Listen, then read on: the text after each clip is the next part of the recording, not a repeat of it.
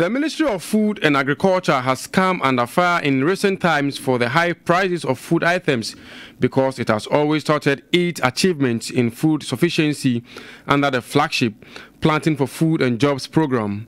Responding to the concerns raised, the Sector Minister, Dr. Owusu Afriyie Akoto, said through the implementation of Planting for Food and Jobs market, traders are gradually reducing food prices. The PFJ market, we're expecting that because we did that, people would want to bring down their prices. But with all due respect, food prices are still high and people are asking. I would disagree with you. If you look at the statistics, it's very obvious that the open market prices have come down since our intervention. We will only do maybe 1% or 2% of the total production.